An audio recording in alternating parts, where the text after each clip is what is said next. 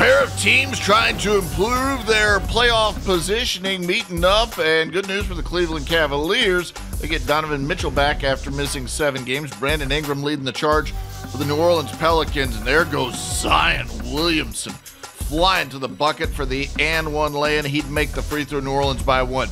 Jarrett Allen down low for the lefty lay-in. And at that point, Cleveland up by 2, 19-17. Darius Garland knocking down the deep three, just stepped right into that shot. Then it's Karis LeVert finding Garland for the transition 3.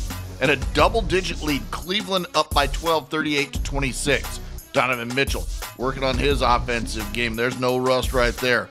Beautiful little 3. Then Mitchell dribbles into another 3 and knocks this one down as well. He had 14 points, 4 rebounds, and 5 assists in his return. Cleveland up 50-33. The Pelicans fighting back, though. Brandon Ingram with a fast break jam. He had 20 points, 5 rebounds, and 5 assists on the game.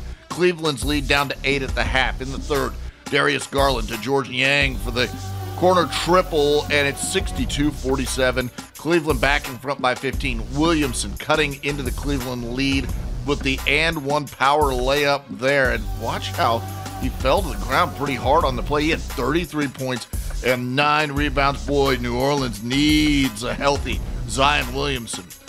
Good ball movement, and Damian Jones gets a slam there. Then it's Darius Garland getting the friendly roll on the pull-up jumper, and you see Cleveland building back that lead. Sam Merrill in transition hits the triple, and it's up to 19 points, and Darius Garland in the fourth able to close things out, drives for the layup. High off glass, he finishes through contact. Watch it one more time. He'd make the free throw as well. Then Donovan Mitchell dishing to Garland, who finished with 27 points and 11 assists. Hits the 3 there. Cleveland outscored New Orleans by 48 points on threes. They get the win, 116-95.